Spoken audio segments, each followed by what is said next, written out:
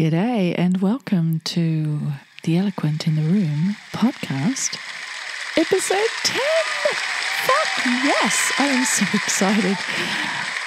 I didn't know where this podcast was going when I first started back in March at the beginning of COVID times. I just knew that I had a lot of stuff I wanted to get off my chest.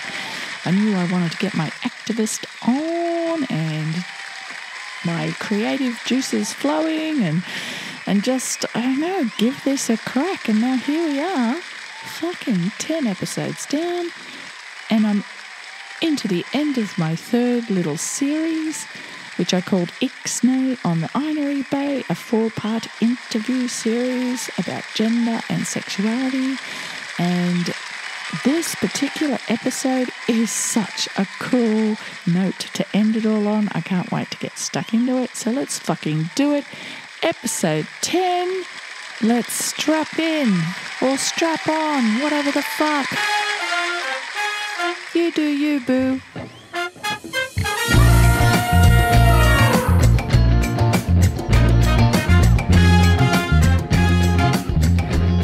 Okay, here we are. It is part 4 of Ixnay on the Inery Bay.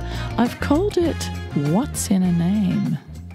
By the way, I'm Rose Cooper.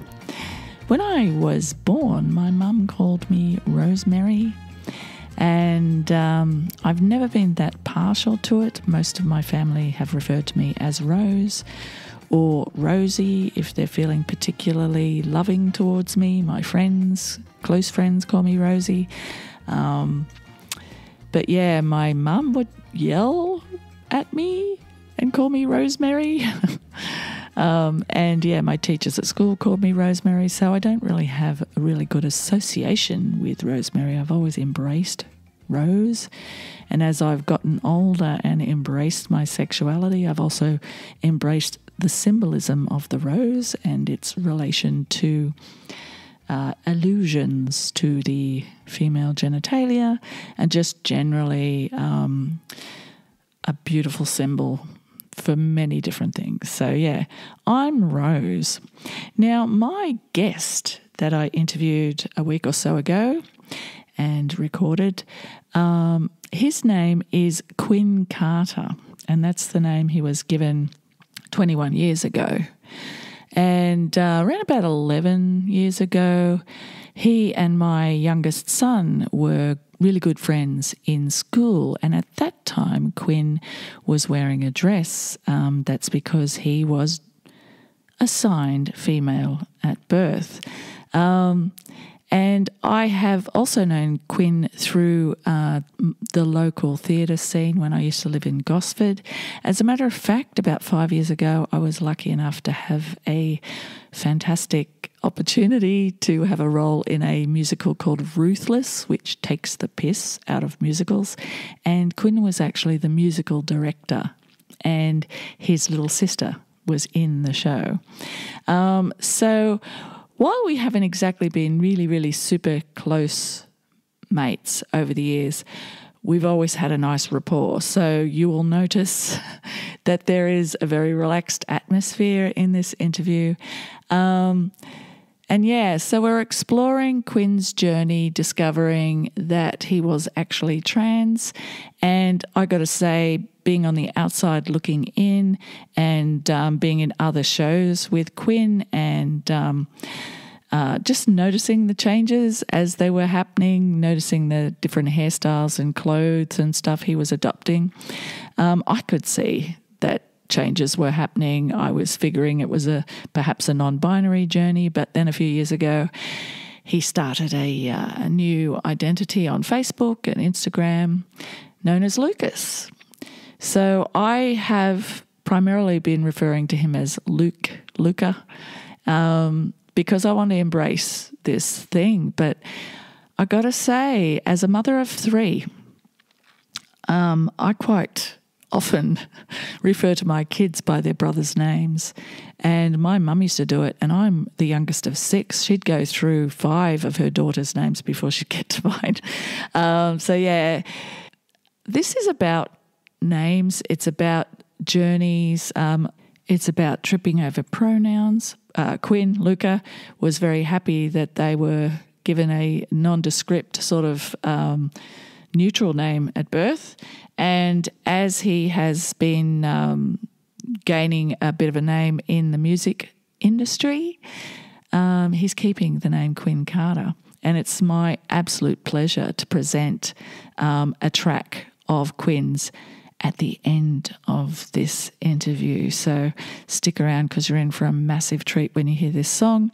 We do talk a little bit about theatrical stuff, but it is mostly about his trans journey, and we both get to be goofy in this one. So, yeah, I'll just let you have a listen and enjoy, and let's catch up at the end, shall we?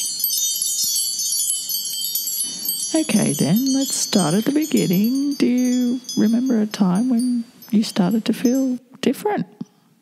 Yeah, there was, oh my Lord, ever since I was a kid, like I just remember always really, really, really not liking the color pink. I never wore dresses or skirts or anything of the like unless I was told to for performances. And I did not want anything to do with makeup whatsoever. I know that's like the whole like stereotypical like female quote unquote things, but I didn't want anything to do with it. I was very much a tomboy growing up, and I kind of wish I'd discover term trans sooner, because I didn't know. I had no idea what that was until high school. So yeah, well, I think it's only really been more clearly defined. I remember when I was in my 20s and reading various magazines and stuff, and became aware of just transvestitism being a common practice amongst heterosexual cis men, and that it was just a thing, a kink, a fetish. And at that time I didn't really know kinks and fetishes beyond, I suppose, less personalised things, you know, that were just about that person's world, you know. For sure. And also we have been fed, I presume you've seen Disclosure, the documentary? Oh, not yet. Yeah. I've heard about it, and I've been told some things about it from friends who've watched it, but I haven't seen it yet myself. Yeah, well, it kind of highlights the fact that part of the problem with prejudice is that it's kind of like racism as well. It was made fun of. It's not just that people were vilified and discriminated against, but it was made fun of for entertainment. Yeah, so you have people in blackface for entertainment, and then you had people cross-dressing on TV for entertainment. And now that transgender has been not only identified in the LGBT sort of realm, it's been classified as the umbrella similarly to bisexuality or bi. Yeah. So you've got people who do cross-dress who can claim under the trans umbrella. Yeah, because it speaks to something that's personal to that person, and they identify as, you know, can be straight male, but I really like to dress up, and that's okay, you know. And that's cool. and similar with non-binary. I spoke to my friend who has recently come out as non-binary, and she's done. There we go. I slipped up straight away. So it's cool to laugh about, but you feel bad about it. You feel shitty about it because you know it can be hurtful to people. I've been there. I still mess up sometimes with some of my mates. I'm just like, sorry, oh my God, move on. I'm so sorry. Well, it just goes to show that it's never or hardly ever vindictive. It's people know when people are doing it stubbornly, but usually it's just that's the way I know them. So I know that they wouldn't have a problem with it. But yeah, they've done gender studies, and to even contemplate that 40 years ago that as a subject would be a thing, and the gender studies wouldn't just be about two genders, would not have been conceived of our imagination. So for you to not have heard of trans in your teen years is kind of your parents probably would never have talked about it. And yeah, I mean, like there's definitely a lot more awareness of it now than there was back then. And I guess it's because, like, you know, more people feel more comfortable because more people are getting educated about the entire LGBT plus community. And I don't know, like people educating themselves, people educating each other, which I find essential really to queer people's well-being. But yeah, I think there's definitely a lot more traction, I guess, now than there would have when I was growing up and in school. Like I didn't know really much anything. I mean, like going on to sexuality, like I'd never really heard of anything other than, like, you know, gay, bi, lesbian, straight. That was like it when I was growing up. Like that was all I knew about.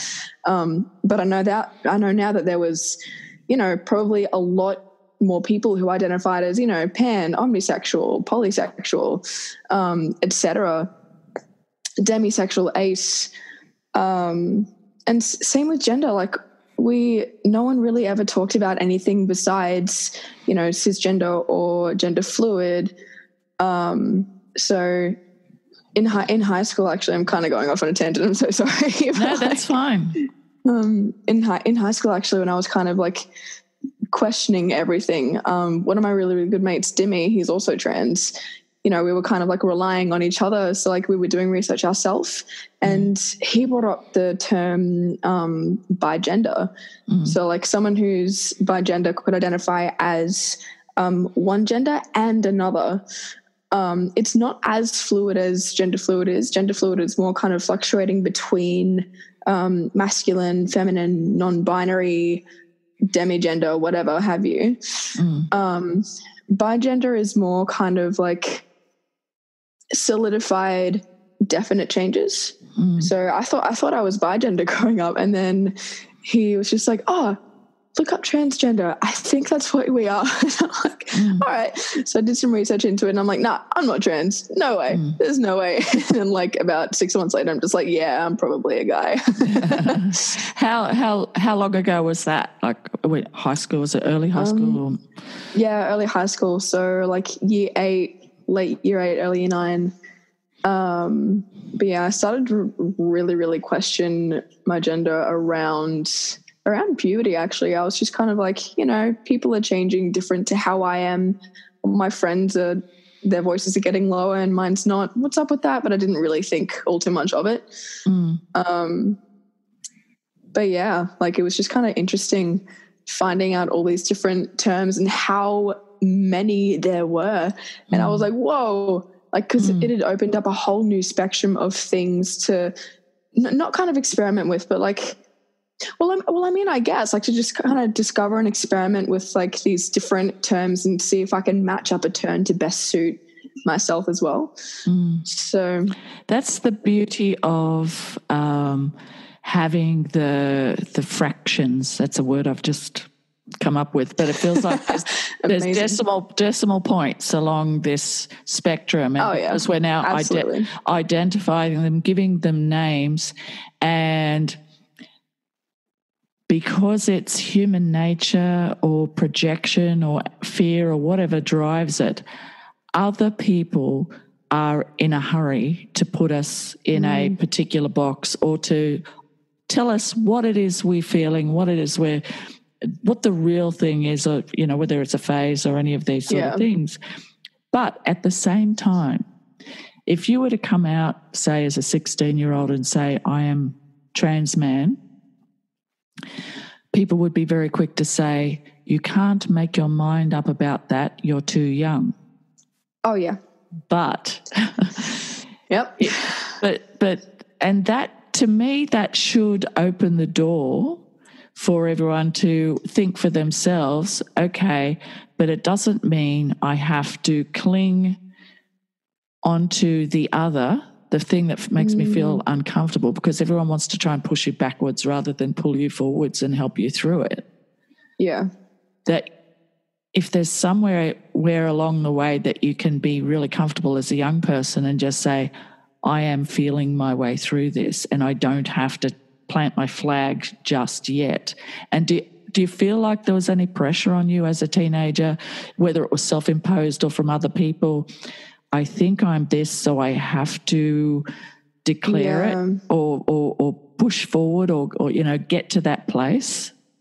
I mean, a little bit. I only really, like, as I was kind of like, figuring everything out, like, I only really got backlash to push me in the other direction. It's like, no. You're female, you're a girl, you wear a skirt.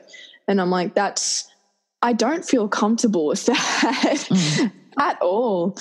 And there was one time this is in, I think it was year 8 actually. I'd been talking to Mum, and it was about like 10 o'clock at night. We were just about to go to bed. We just had dinner, and I went into her room and I'm like, "Hey Mum, I've got to ask you a question." She's like, yeah, sure. What's going on?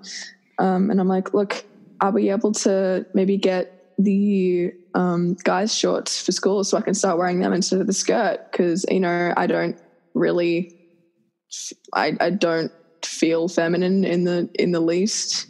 And like I had explained to her what bigender was. But the first reaction I got back from her was, no, you're a girl. You're wearing the skirt. You only have 1 more year left until you're a senior, and the shorts are going to change color. And I'm like, but black shorts, like, you're not hearing me out on this. So she really struggled to kind of like, I think it came as a shock to her. And she's still kind of like struggling to, I guess, like kind of come to terms with like, hi, I'm not your daughter anymore. I'm your son. Like, you haven't lost me. I'm still here. Just, I want to be in a different body. That's all. So yeah, that was kind of a hurdle.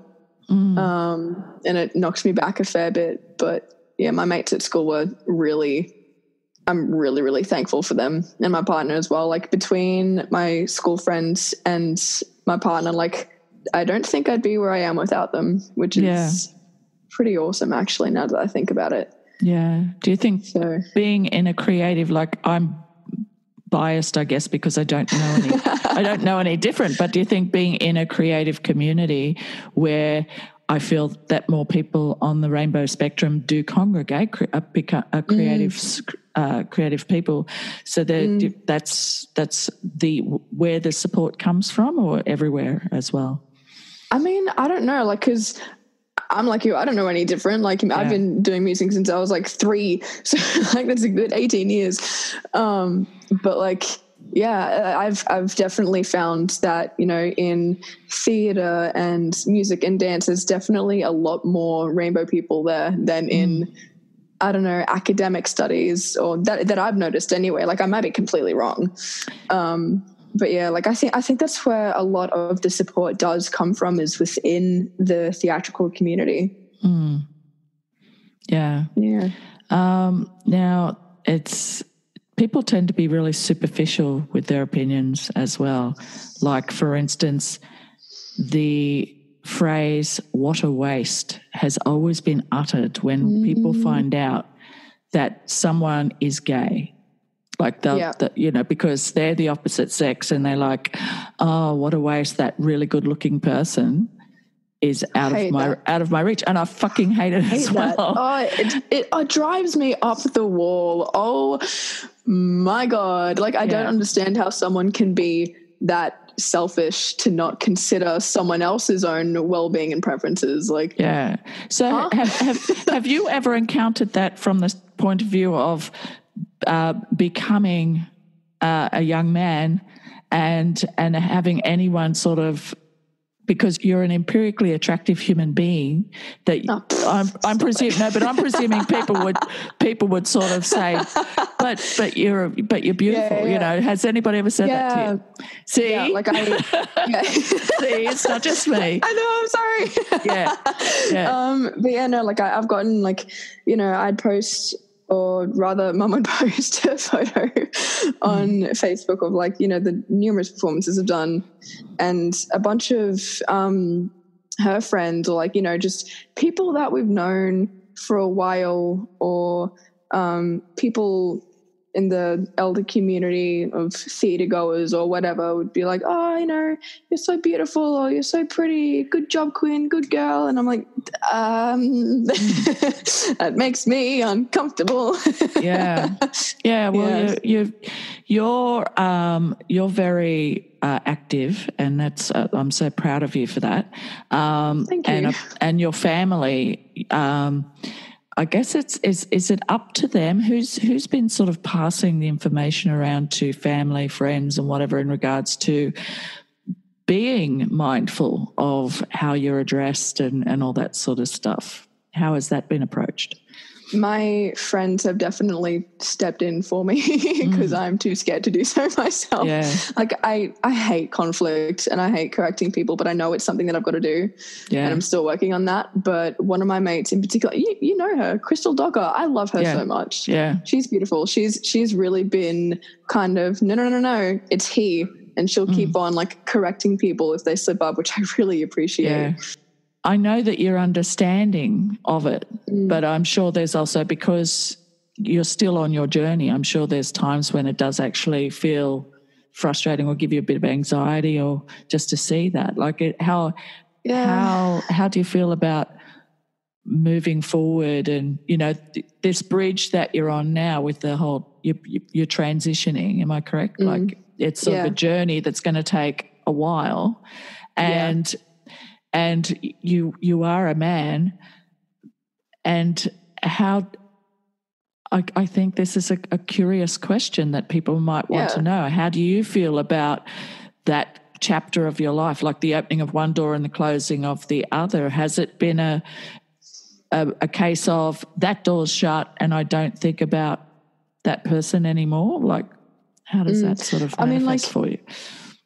I guess like in terms of like, you know, the whole crossing the bridge thing, I'm on a race car and I'm going 200K over the bridge. Like, I'm flying over it. I'm not looking back. Like, I don't want anything to do with how I was, because I mean, like, that's a different person to me now. Like, I don't look at myself at 15 and think I was a girl. No. In my head, I was a boy. But like, looking back at photos, I presented very feminine because I didn't know what else to do. Yeah. Like I've been really, really, really wanting to start tea for like the last 6 or 7 years. And I keep on getting pushed back and pushed back and pushed back. Like I just wanted my voice to drop 6 years ago when everyone else's did, you know? So I don't know, for me, it's kind of like full steam ahead. I wanted it yesterday. But I know that like to do it right and to do it safely, to transition safely, like I've got to actually look at my options and take the time to explore different endocrinologists, different psychs, really, really do some in-depth research on HRT, which is what I've done. Now it's just a matter of get the referral in, get everything sorted, start tea. So are you on any sort of suppressing sort of hormones? I don't know what. Yeah, got you. So there are, you can get hormone blockers. So they're just little, I think they're tablets that you take, which just kind of balances out your hormones a little bit. So you know, they're usually used in young trans people when they're going through puberty. So like, you know, young girls or young female bodied people will take hormone blockers in case, you know, like if I'm really not doing this justice in explaining it. You're doing a wonderful job. I try my best. All right, hang on. I think I've got the words. So a young trans man wanting to transition, but they're still going through puberty, may take hormone blockers to stop estrogen and progesterone kind of taking the dominant hormone in their body, whereas a young trans woman, because testosterone is the dominant hormone, they may take hormone blockers to stop their testosterone levels from skyrocketing as they do during puberty. So it just kind of balances everything out. So that's one way. And then it's just from there, it's either estrogen or testosterone for people looking to transition. Yeah. And that I imagine that the thought of that when that starts happening is exciting. It's like you just you can't wait for, start I'm so sprouting hair. Yes, full-fledged beard in 6 months. Yeah, I'm ready. Look, I just want the periods to stop. I think everybody understands that. Yeah. Absolutely. Oh yeah. Yeah. And how's it with your sis? She's good. She's getting there. Bless her soul. Because I imagine it would be a really interesting thing for her, you guys being really close growing up and best buddies and all that sort of stuff. And on one hand, she'd be thinking that it's a cool experience to have to switch from sister to brother. It would be a cool thing, but at the same time, does she feel that she's losing anything? Does she express anything to you? I'm not sure, to be honest. Like, I haven't really had like an in-depth conversation about it with her. It's just kind of been, it's this. All right, cool. Which I think is really kind of cool. But yeah, like the one thing, oh my Lord, this is the one thing that made me really, really, really happy actually is like we both marched with Jopuka Productions in Mardi Gras early this year. And I was singing one of the songs I'd written for a play that was done at Jopuka called Gaybies. Yeah, I saw it on TV on SBS. Yeah, yay! But yeah, so I was singing Closet House, and the entire time I was singing, apparently, because a bunch of my mates were marching with her, which is awesome, because they were back behind the float. She just kept on yelling, "That's my brother! That's my brother!" Wow. Like, she texted me about it, and I'm like, I'm gonna cry now. I did cry. Oh man! I was like, "Oh, that's so sweet." That's the best. Yeah, that's the best. Like she's a little proud little nugget, and I'm like, "Oh, that's why. What did I do to deserve this?" That's why I feel that there's got to be some hope, because we do. We do have to deal with a lot, and particularly the trans community has to deal with a lot. Like the fact that we've got Black Lives Matter obviously being headline, but just, tiny, like running in tandem with that is Black Trans Lives Matter. And I didn't realise what an absolute abomination that is in the United States particularly. I don't know what it's like in Australia, but the fact that there is that target it's terrifying of honestly. Abuse happening. Yeah. It's absolutely appalling. No human deserves to be treated like that. And the fact that that's a factor for people to treat people like that is absolutely disgusting. It shouldn't happen. Well, but it does, and it's, oh my God.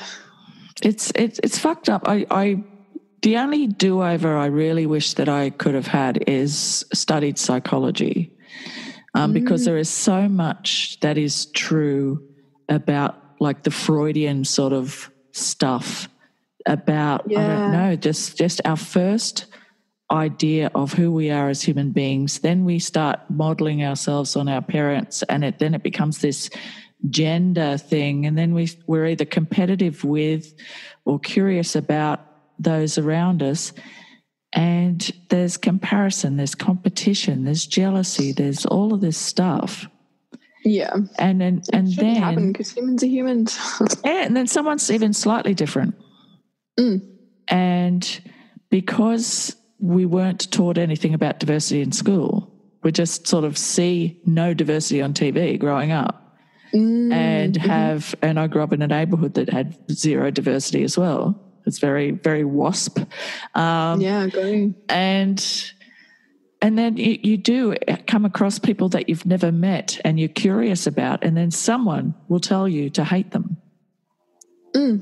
Someone will have that sort of, I've learned that person is, whether it's to do with their nationality or anything to do with the way they identify. If they're a bit soft or a bit hard, whatever, So we start being marginalized and being afraid and being all this sort of thing, and we it's 2020 and we're really sophisticated and we can do amazing things with money and power and technology and stuff, but just basic human decency is not necessarily everywhere. Yeah. And how is that even possible? I know. It still shocks me. Like, people say, like, it's 2020, stop being racist, homophobic, transphobic, whatever the hell have you. And people are still out there just like, no, I grew up like this. This is what I believe. I don't care if it marginalizes people or destroys their rights. This is what is right. This is what I think is right. And I'm like, no, that is not how the world works. Yeah. Just be a decent fucking human being. So in my previous interview, I spoke to Em, who's a trans woman who was born 40 years before you, and she copped a lot of abuse and violence and subsequently doesn't really come out that much, only to chosen few people that she feels safe around. So what's it been like for you just to go out in public? I've gotten looks, a lot of looks. It's just kind of all background now. It's like, like if I want to dress more masculinely one day and then more kind of androgynous, non-binary another day, I'm just like, you know what? Screw it. I'm human. I don't have to deal with any of what they think.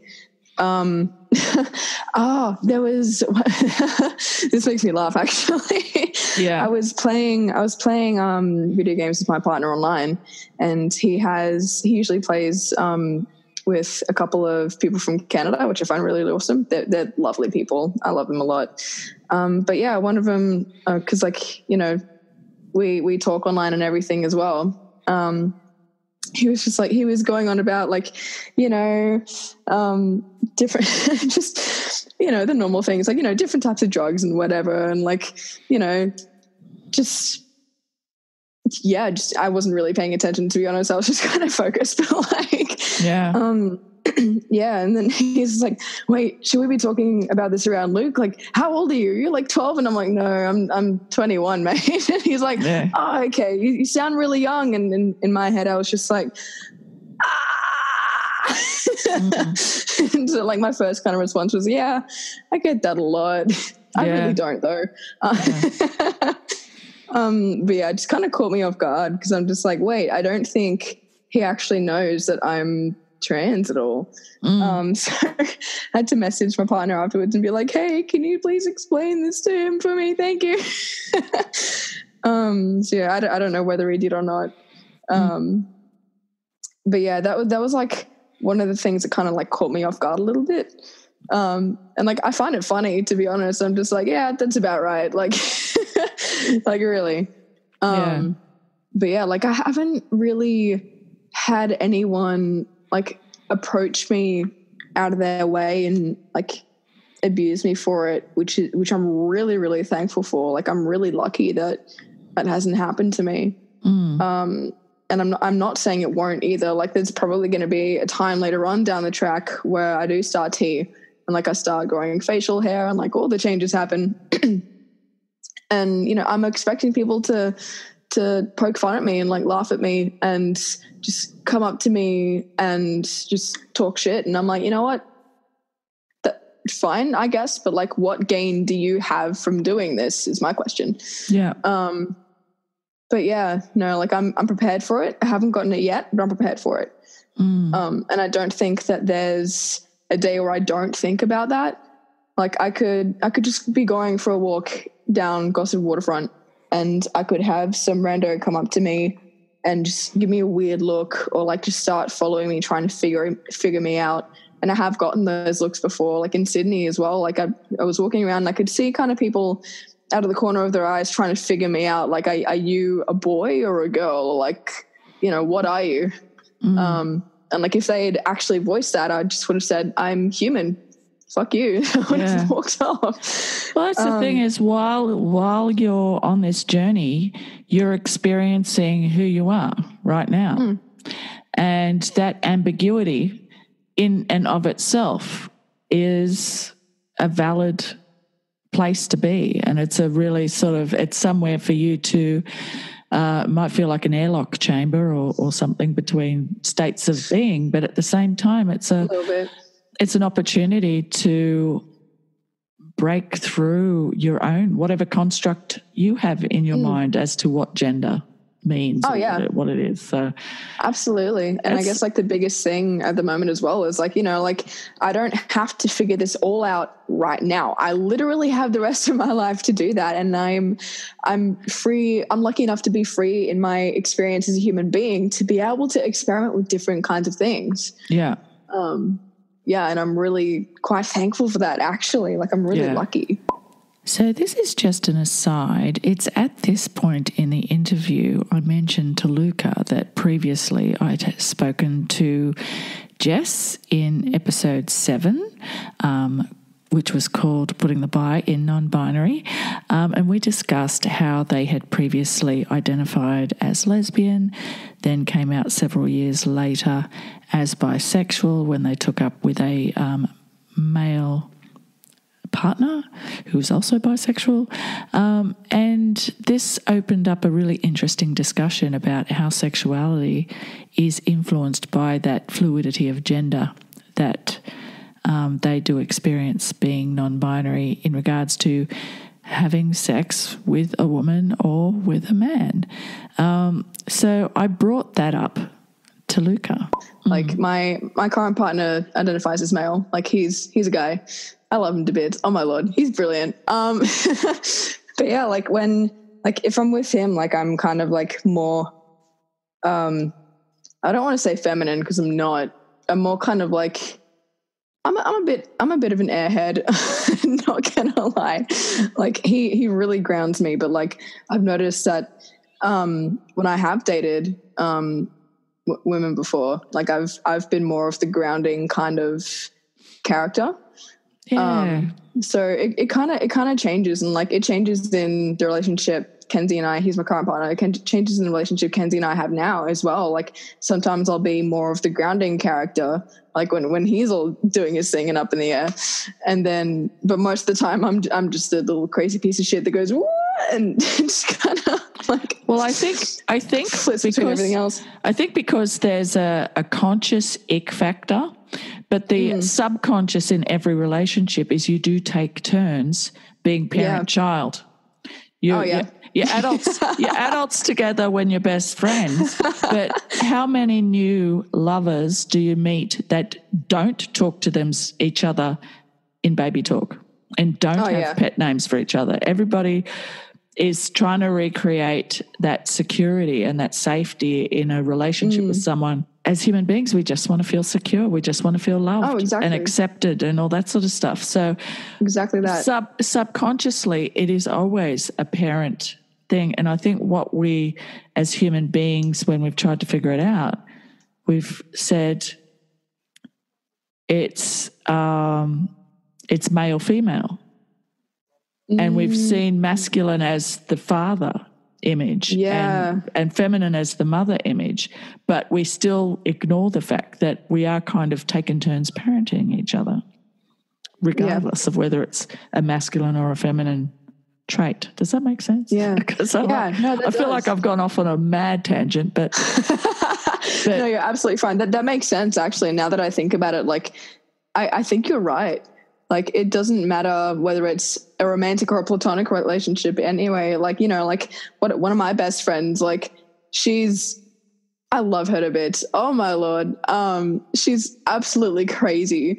Like she'll be there just like dancing and singing along to Disney, and I'll be like, all right, come on, let's get some food in you because you haven't eaten yet and I need you to eat. Yeah. And then other times, like, you know, it'll just completely switch and I'll be off doing my thing and then we'll be like, Quinn, hurry up, we need to get this done. Yeah. So like, yeah, it's like obvious in friendships and relationships alike. Like, yeah, people parent each other in different relationships. Actually, now that you've said that, I can see that. And thank you for pointing that out to me. That's all right. But and having grown up as a little girl, it's nothing to do with your identity and everything to do with the way people treat you. Absolutely. That informs how you reach out for whatever it is that you need. Like girls apparently cry more than boys, and boys, I don't know what boys do as little, like even though my boys, I can't remember, they cried, they did things, I don't know, but I'm glad that helped something click in for you, because in your life, I think you're always going to have an interesting headspace with partners, and it's going to be about whether or not your gender feels compromised or not. But I guess we as human beings just have to realise that we do, regardless of how we identify, there's always going to be parts of both within everybody. Absolutely. I mean, like, look, gender is a social construct. I'm a firm believer in that. Like, if we didn't have all the terms, I have a very strong feeling that any prejudices against anyone from the queer community would be eradicated. Yeah. Like, honestly, like, people would just be people. And, we wouldn't have any terms to discourage anyone by. Yeah. It's such a fluid, it's a fluctuation, really. Like, people, regardless of gender and sexuality, like, we all experience the same kind of thing, but every person's different, and we may lean more towards this side, or we may be a mix of all or both, or we may be leaning towards more the right side, or but yeah, like, everyone's on a spectrum, basically. Yeah. And what I'm trying to say. And as well as the thing is it's hard enough to figure it out without having any noise going on in the background of people. Oh, yeah. People either saying you can't make up your mind yet because ... or please make up your mind, please, because of ... Like, everyone always thinks too hard about how other people's gender or sexual identity affects them. Yeah. So speaking of, just let them be. Yeah. So speaking of sexual identity, do you feel that's fluctuating as you develop and move through your transition? Like, you have identified as ace. Is that sort of? Yeah. So yeah, it's, I mean, more demi now, or yeah. Yeah. I mean, like, look, growing up, like, I've always just kind of been more asexual than not. But like, I think now, because like I've been in a relationship, brilliant. I've been in a relationship for 4 years now, almost 4 years now. 4 years next month, actually. Yeah. Holy crap, that went fast.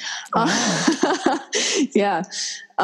So like, I don't know. It's kind of like through that, I've kind of figured out maybe I'm a bit more demi than I was ace before. But yeah, like. Well, that's the thing is, the hobby horse that I have, the only thing I have a strong opinion about that has no basis on any fact that I've read, just something that I came to my own conclusion, and that is that sex is an acquired taste. And the reason is I didn't, as a young person, regardless of whether I was knowingly heterosexual or knowingly bisexual, just growing up, the idea of sex scared the shit out of me, excited me, and I was curious about it, but I had no context. Yeah. I didn't know how I was supposed to feel or just because I was a child, you have no context for it. Meanwhile, my mum lost no time poisoning my mind about my genitalia, about the male genitalia. She would often say disparaging things about my dad's body to us and about her own body to us. So there was a lot of internalized misogyny being sown within me from a very young age, and still no context around sex. So I had to sort of learn to love my own body, learn to love the male body. I couldn't say whether or not it was going to come naturally or not. And I'm like thinking, we aren't born thinking that. No, we're not. It's a learned behavior. Yeah, it is. It's learned behavior. And I know for a fact that as I've gotten older, there was a time in my life in my 30s where I was very, very driven sexually, and it was very, I guess, a hormonal drive. And I was single after being in a relationship for 16 years, and I was in my 30s and very fit. So I was like a kid in a candy shop. It was like a fun experience after what felt like, I guess, holding back for a long time. And I was an ugly duckling growing up and stuff. And suddenly everybody was like, who's that? So, yeah, it was like it was very ego driven. I got you. But now it's like I have no sex drive unless I meet someone and I'm crushing on that person, and then I would hump a pillow. I'm on idle the whole time. It's like I need someone. But the only reason that is because I have the cell memory of having relationship sex for 40 years of my life, like 2 relationships. I had relationship sex. And relationship sex, when you're in love, is a whole other thing to just having sex because you're in the mood to have sex. Yeah, I got you. That's really interesting, actually. Yeah, so I have an acquired taste for relationship sex. So even though I love sex and I'm famous for it, I still, my bar is really, really high. I'm like, I now actually am out as a demisexual. I actually have no urge anymore at all. I'm totally celibate now, unless if I met someone that I really started to develop feelings for, and then I would literally crawl over broken glass to have sex with that person. I got you. For the sake of having sex with that person. Yeah. So it is driven by sex. So now you've got not only affection and love for someone, you've also learned, your body has learned to respond in a certain way to that particular person. So it's a cocktail of things that need to happen. Yeah, I guess that makes sense. Yeah. Yeah. That's really interesting, actually. Yeah, because I mean, like, I'm kind of demi in the sense that, like, you know, I also don't have a sex drive. Like, I'm pretty sure, like, my friends have more of a sex drive than I do by a butt ton. But like, like, I don't actually feel any urge at all. Like, even when I'm with my partner, I'm just like, can we just cuddle? Like, this is cool. But like, he's the only person in the world that, like, I would actually allow myself to feel anything like that for, and like the only person who I actually do feel anything like that for. Is there a spiritual element to it for you? Like, sex is how do you mean? More of a spirit, like, because of the more of a mind thing, more of an emotional thing, but definitely more of an eye contact sort of a moment where, you know, you're really immersed in not only that person, but also the way your cells feel like they're connected to nature and the universe at the moment of things, you know. This is only the moment. This is only an audio podcast, but at the moment, Luca and I are gesturing with jazz hands that are sort of very ethereal right now. Yes, I might use this bit in the promo. All the octopus hands, yes, talking all the pipe dancer balloon people that you see at car lots. Actually, I didn't. Yeah, exactly. I didn't really realize how much I needed to do that. I was feeling a bit meh this morning, but I'm like, right, I'll remember that. I'll put that in there. I do it all the time. My friends look at me like, you absolute fucking weirdo. What the hell are you doing? I'm like, just leave me be. I don't know what I'm doing, but like, it's cool. Yeah. Personal freedom is the best thing in the world, and freedom of expression and Absolutely, stuff. So I do my best to be okay with being a dickhead so that other people will think, well, if she's a dickhead, then it must be okay for me to be a dickhead because, you know.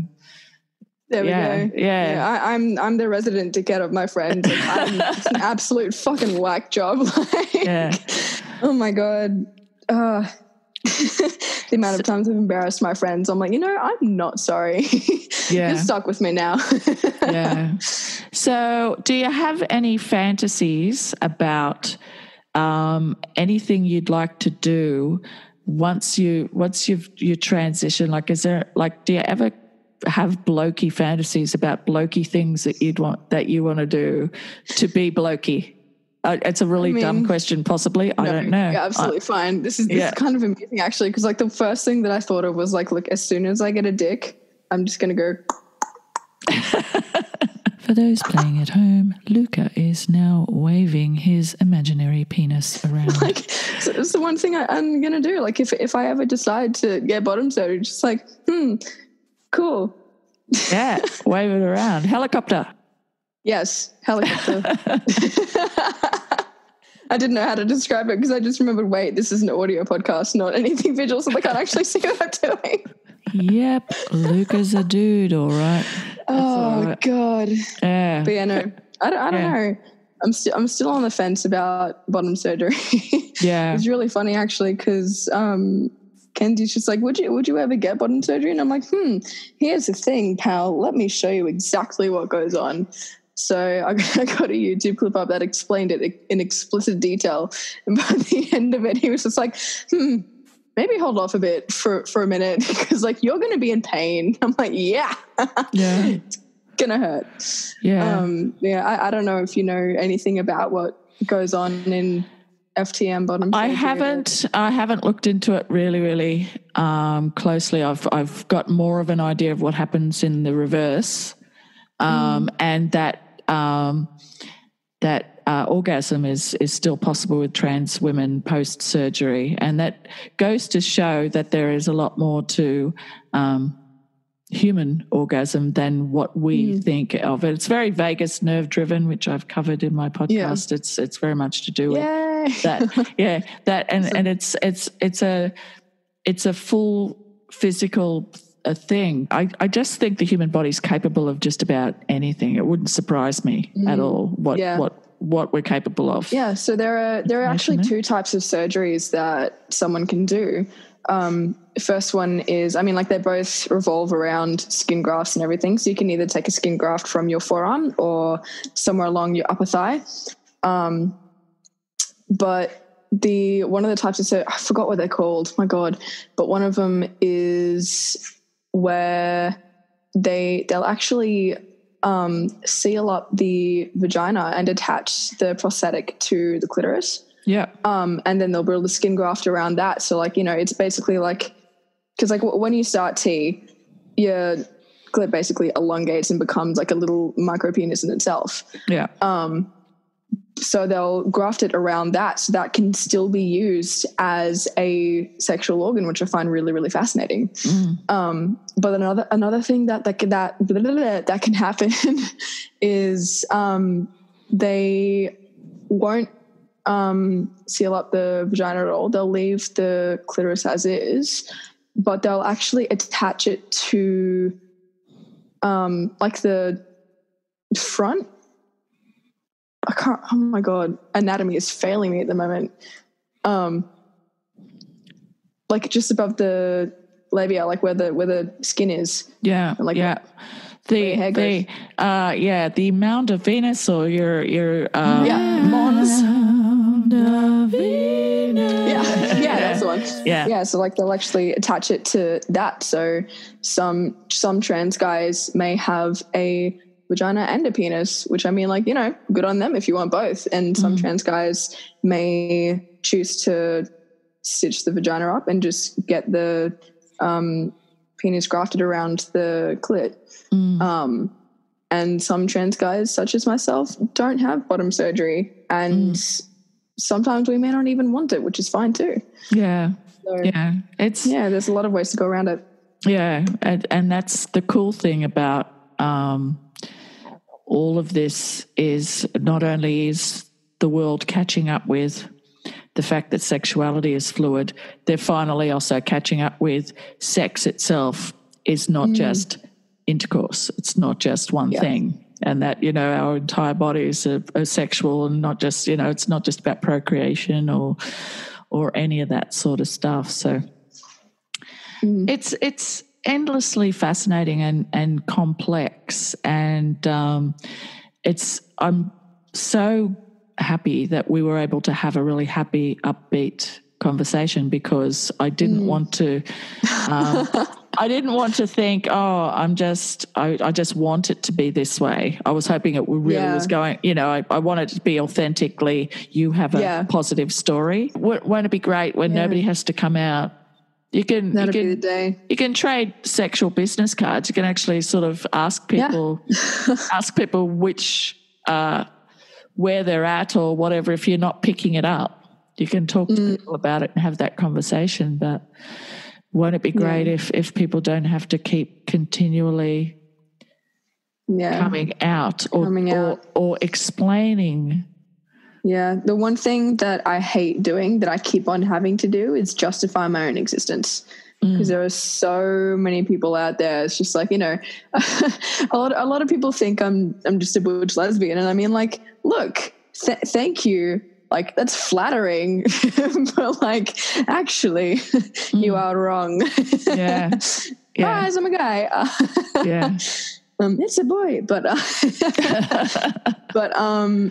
I absolutely hate having to justify my existence, but I find myself having to do it every time the topic comes up. It's like, I come out to a group of people and they're just like, oh, but what about this and this and this? Does that mean this and this and this? And I'm like, well, no, actually, you know, like, we have sex the same way you guys do. We love people the same way you guys do. Like, we're human just like you guys are. Like, there's no real difference other than what we know ourselves to be. That is it. Yeah.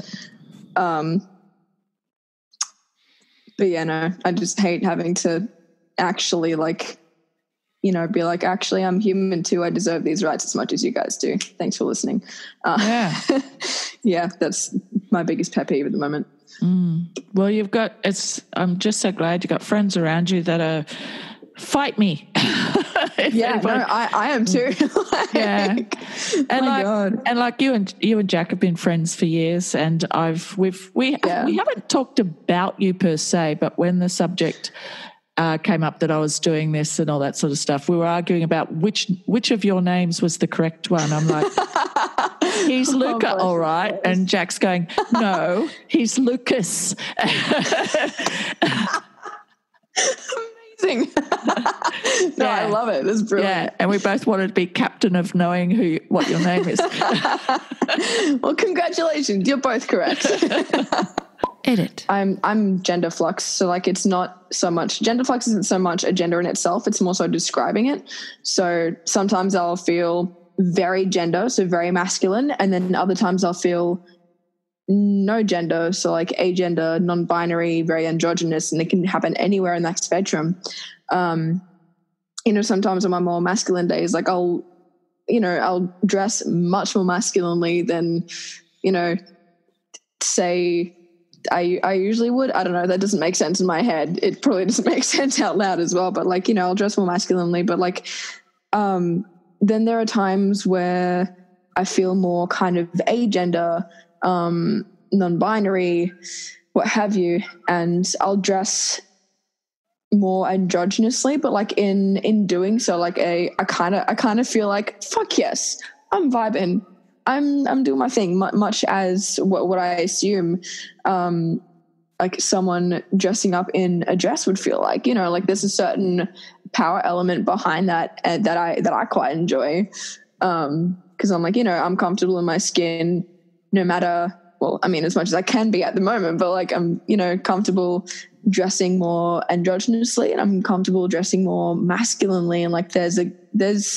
different happy hormones for each, you know? Yeah, absolutely. That's the expression of people and the way they dress, the way they look, the way they do their hair. It's all very much part of it, and it's not just part of your expression, but very much part of a mood as well. Oh yeah. And this is absolutely.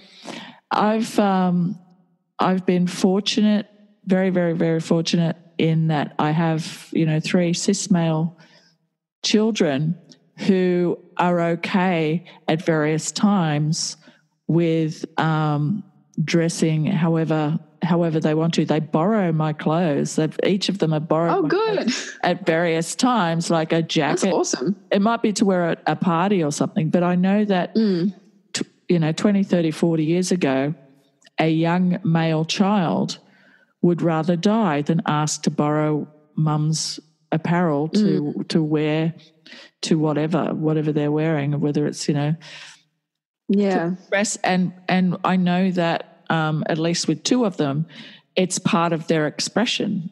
The way they dress is at those times they enjoyed the expression of it, of the way they were. Good on them. Yeah. That's good. So that's awesome. That's where we're going. It feels like that's where humanity is heading, is we hope anyway, that how to overcome the dominance of the straight white male default and allow for all of this is a lot of it's going to depend on how well we can protect and hold up trans and non-binary people particularly. Yeah. Are you looking to get involved in creative things, not just for the sake of music, but also and drama or whatever, particularly for the community, for raising awareness, for any projects that you I've been curious about it. Like I would have no idea where to start if it was just myself doing it. But I work very closely with Jopuka Productions. And oh my Lord, they're absolutely brilliant. Like Josh does an incredible job at making sure the space is safe for any queer youth, queer adults, people of color. And we work really, really closely with the LGBT plus community and this community as well. It's just, spreading awareness through theatre like that. And I think that's really, really, really awesome that he's doing that and that I'm able to be involved in it. Yeah. Oh, well, hopefully the curriculum will change and, things will happen. But in the meantime, keep doing what you're doing. Keep shining your light everywhere. I can't tell you how wonderful it's been to talk to you, and I'm so great. I'm so grateful that you, if you have any discomfort, you're battling through it or pushing it to one side. You don't seem to have any discomfort at all, but you seem determined. You seem determined to just go, this is a good thing to have this conversation and let's do it. So I'm very happy and proud to know you. Thank you. Bless your soul. Aww. Bless your soul. You're absolutely beautiful human being. Shut up.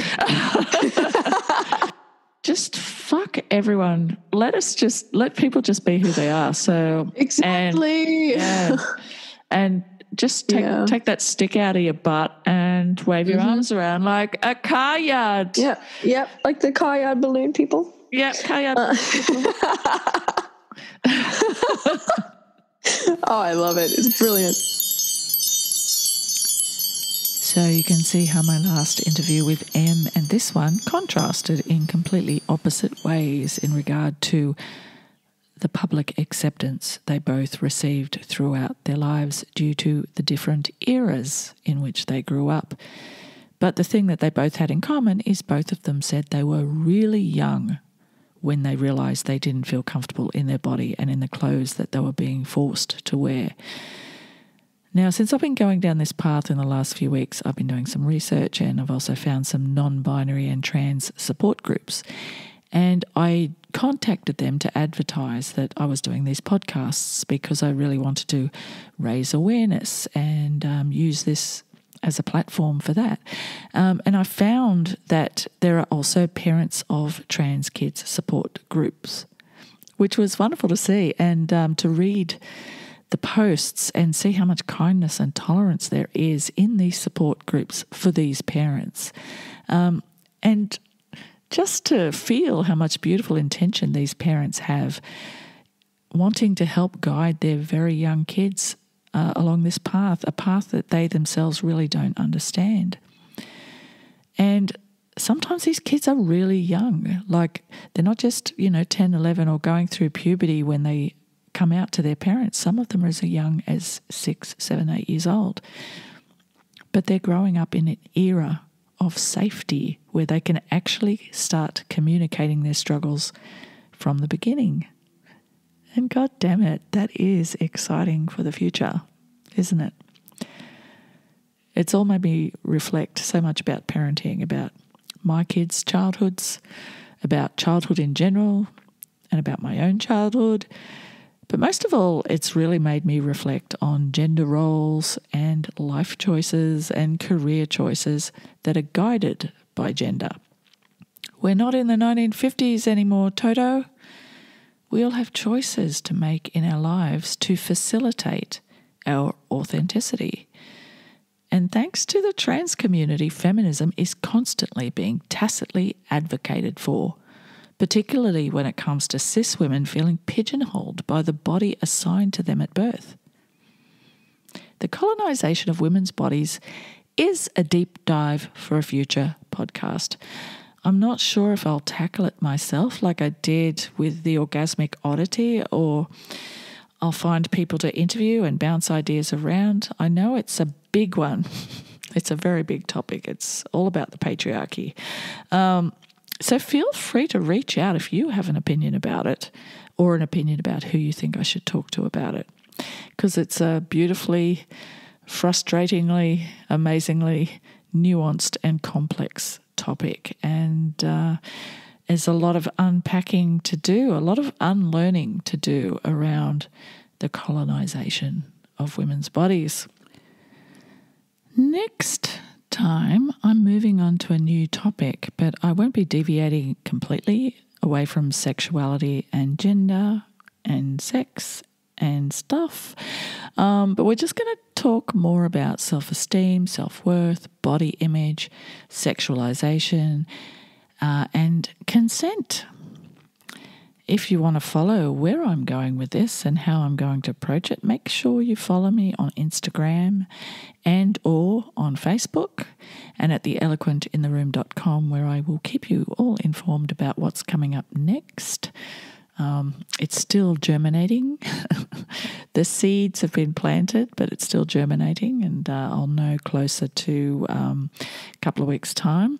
But in the meantime, if you do identify as female, please find 5 minutes to go to my website, theeloquentintheroom.com, click on the links page, and then click on my self-esteem survey. It is completely anonymous and only takes 5 minutes. I'm really excited now to start digging deep into who we are underneath all our hang-ups and conditioning, courtesy of the patriarchy and capitalism. Fuck you! But for now, I will leave you with this amazing track from Luca, aka the wonderful musician Quinn Carter. Make sure you look him up on Spotify. I've dropped a link into the show notes. While you're at Spotify, check out the Eloquent in the Room playlist. Yes, I've dropped a link into the show notes for that. Every musical reference and every movie reference that I've made on every episode of this podcast is now catalogued on my very own Spotify playlist, The Eloquent in the Room. Don't say I never do anything for you. Oh, and by the way, if you want to do something for me, she says in her coquette voice, by way of, you want to help me out for all the hard work I've put into this podcast, slaving over a hot microphone, please share, rate, review, subscribe to the podcast on whatever platform you listen to it on. Or if you have an iPhone, pop onto the little purple icon, Apple Podcasts, look up The Eloquent in the Room and just quickly throw in a rating. This makes it easier to find. The more people that find it, the more that will listen to it. The more that will listen to it, the more that will gain from it. And ultimately, obviously, I do want to build up a following because that's what I'm here for.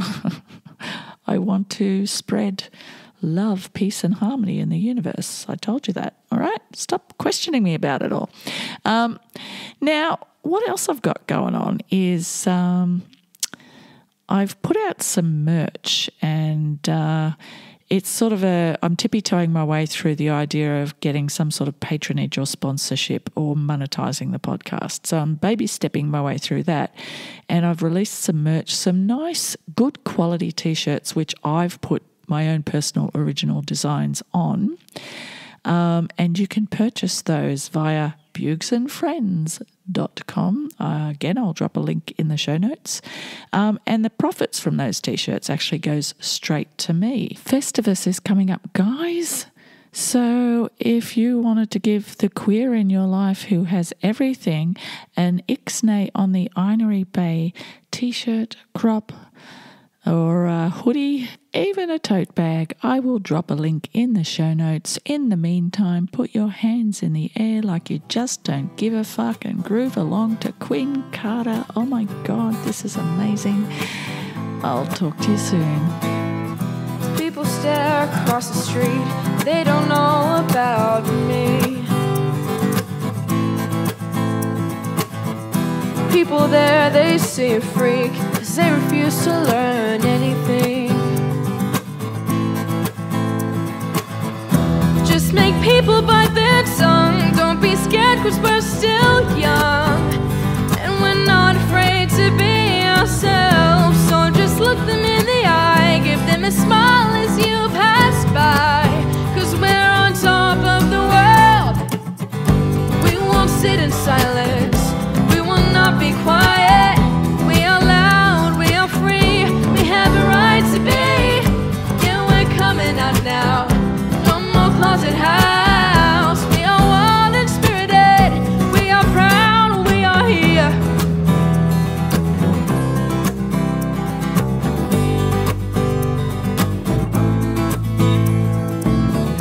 Color pulsing through our veins, you know our strength, you know our names. Back in 1978, our first riot sparked our fate. So just make them bite their tongue, 'cause they're all scared what we've become, 'cause we've made our own history. There's still violence on the streets, we've got a ways to go, but this ain't over. We won't sit in silence, we will not be quiet. We are loud, we are free, we have a right to be. Yeah, we're coming out now, no more closet house. We are wild and spirited, we are proud and we are here.